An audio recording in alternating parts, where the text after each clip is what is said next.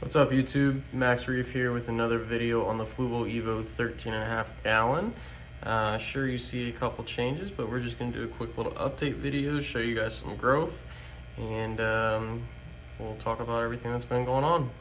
So as you may see, there is a new addition swimming around there. He is a bicolor blenny, and he is doing really well in this tank so far. I've had him for about a week and a half, maybe 2 weeks. He's eating really well, he's very social, he's learning to like me, so when he sees me, he comes on out. So yeah, he's been a really good addition, no troubles with him so far, so I really like the look of him. Another new addition, you may notice this big mushroom here in the middle. I picked that up at the LFS. It was actually a really good deal. I don't remember exactly how much it was, but it was very inexpensive, and it's a good looking mushroom in my opinion.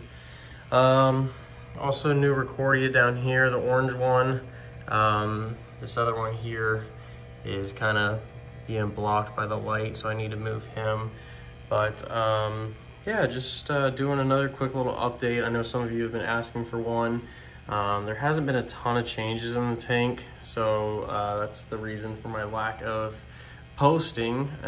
Also in the process of trying to buy a new home, so just a lot going on with that. So, but still want to try and give you guys some sort of update and keep you updated with the tank.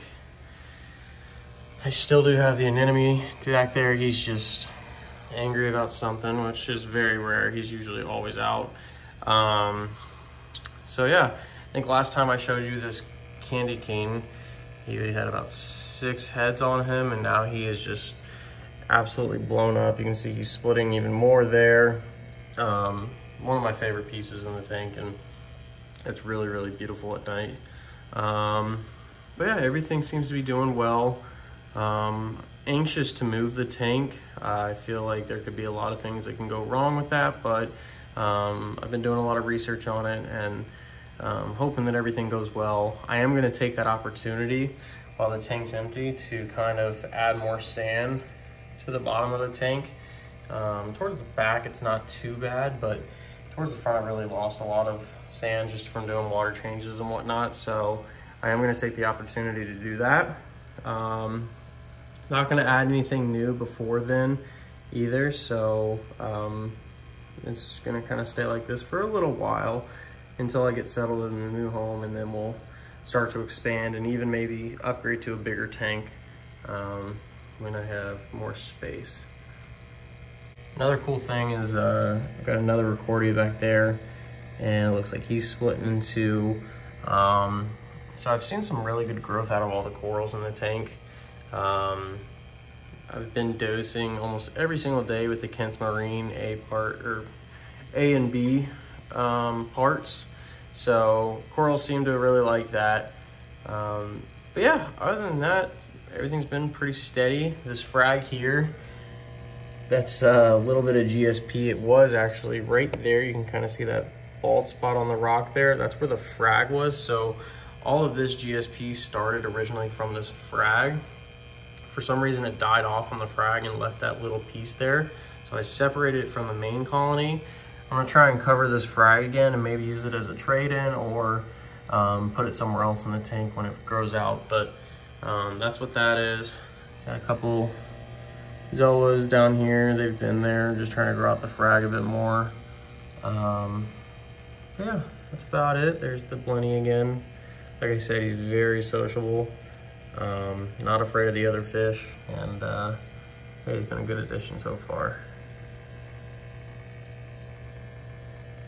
I do need to find somewhere.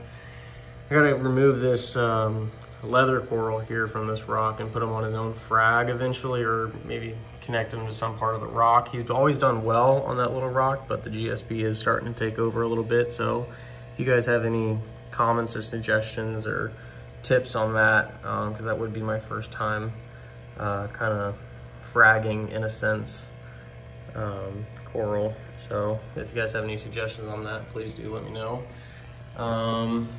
Got this rock over here. It hasn't been doing well with new growth, and I think that's because of all the aptasia growing on it. So I really need to treat that rock. It's just been kind of lazy on my part. So definitely need to take care of that. But like always, I want to thank everyone for all the new subscribers, all the comments. You guys are awesome. You know, let's try and get to 300 subscribers before May. That would be huge for me. I would really appreciate that. I know I say it almost every video, but I really am going to try and start posting more, keep you guys up to date. I want to keep doing new things to the tank. If you guys have any suggestions, comments, anything, you know, I'm still learning in this hobby, as I'm sure a lot of you are. So anything that you have to say about the tank, good or bad, let me know. I'm always open to suggestions and feedback. But yeah, just a quick little update. Hope you guys are doing well, and I'll see you guys next time. Thanks.